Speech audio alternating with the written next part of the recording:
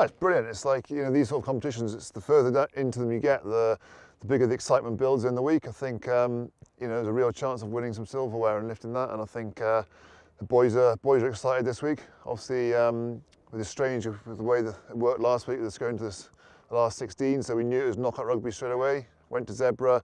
You know, parts of the performance was really good, parts not so good, but we did what we needed to do. We got the win, and this gives us a chance to you know, get a home quarter final against London Irish on Friday.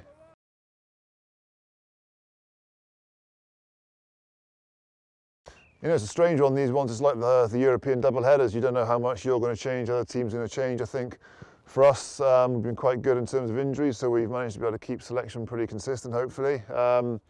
You know, there's certainly lots of lessons we learned from the Irish game. We were disappointed massively so with the result. You know, obviously that we were in control for large parts of that game, and then we let it slip. So there's definitely learnings for us. It's now whether we can put those into place on the field.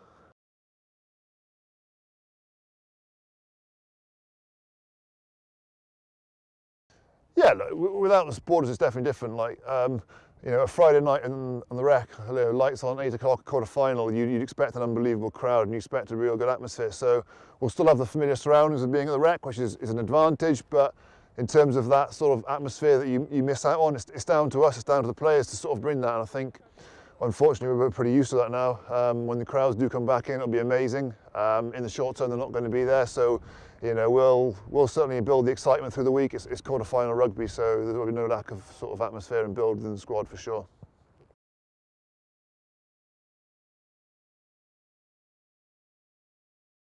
Yeah, Orlando's been brilliant. He's you know, we've had a few injuries at 10, and he's come in. He's had 2 starts on the bounce now, and he would have learnt massively from both of those. I think his first start as an 18-year-old going against London Irish, he performed really well.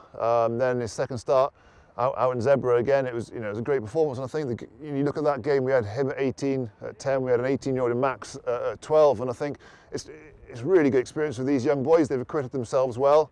They're part of this team now. The good thing is they've been in amongst the squad for the whole season. They've been putting their hands up in training in terms of selection. They've had to wait their turn. They've had to wait quite a long time in the season to get a shot, but that's the way it goes. We saw earlier in the season with the likes of Ewan and Ethan coming through. That's 4 18-year-old boys straight out of school now. They've all stepped up, and when they've been given a chance, they've performed really well. So I think it bodes well of what the academy boys are doing, and these boys are taking their chance and they're stepping up.